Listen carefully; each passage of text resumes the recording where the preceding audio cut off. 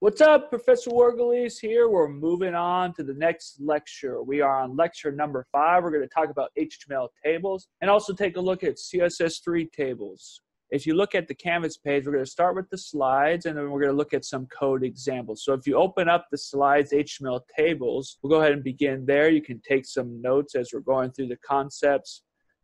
Okay, opening up the slides, we're going to start from the current slide.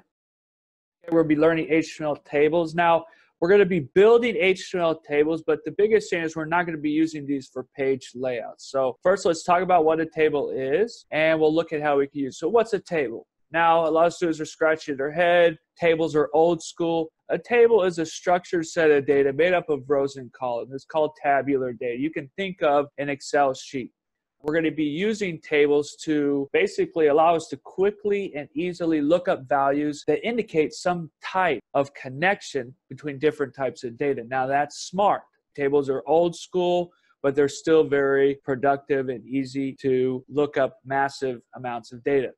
For example, let's say I have a person and we want to know their age, or we have day of the week, or we have a timetable for the local swimming pool. What's the easiest way to display this type of data? Usually it's going to be a table. Here I have all the people on the left and I have their age. So Chris is 38, Dennis is 45, and I just go down the table and I can see very easily who's the person and what their age is. Or let's say a calendar.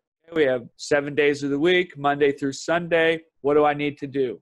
Or what's the hours for this public swimming pool? You see Monday it's 6:30 to 10:30. Then we have the lane swim from 11:30 to 1300. So I can very easily find the information that I need. And what's nice about the right one is it's color coded. So I can see all the public swims are in blue. All the lane swims are in green.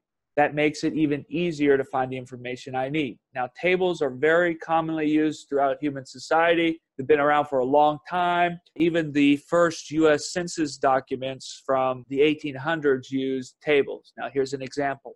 So we can see tables are a very important part of displaying data. They're also an important part of web development. So it's no wonder that the creators of HTML provided a means by which to structure and present tabular data on the web. But how does a table work? The point of a table is that it's rigid. Information is easily interpreted by making visual associations between rows and columns. Now look at the table below. I'm going to show an example.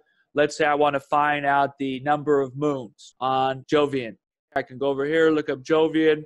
I have gas giants, ice giants, Jovian planets. I can see are the largest planet would be Jupiter. Jupiter has a mass of 1898. Let's see how many moons it has. So the moons are going to be 67. So I just go there, find Jupiter, scroll over, find the number of moons. I can find out, okay, Jupiter has 67 moons based off of this document here. If I want to find a Jovian gas giant with 62 moons, I go down number of moons there. So I'm going down the list. I'm going down number of moons. Okay, 62, scroll over, that's Saturn. Okay, I can easily find data on this table.